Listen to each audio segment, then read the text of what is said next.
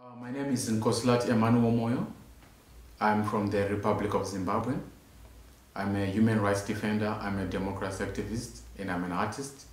I use arts in form of poetry, in form of for protest music, and I also write books with a particular focus of advocating for human rights and the respect of the rule of law in my country.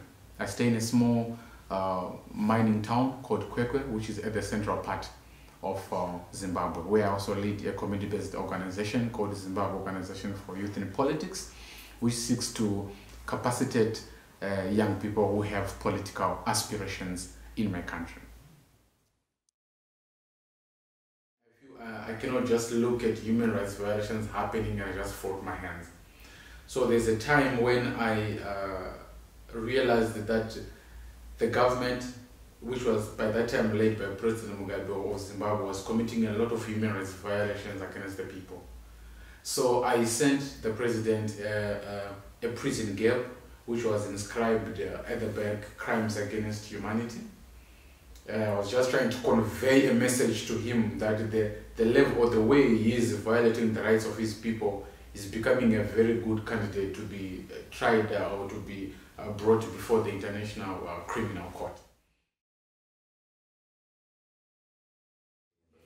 So my presence here, well, I'm also trying to use that opportunity to broaden my networks with human rights non-government organizations here in Berlin, like different political parties.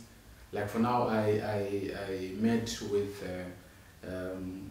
the main political party here, and particularly the purpose or the focus of my meetings that I will be trying to exchange notes and learn from them how the politics is done here, and see if I can pick up a few things that I can also take to my country and also use it and impart the knowledge to the young people who are in politics there.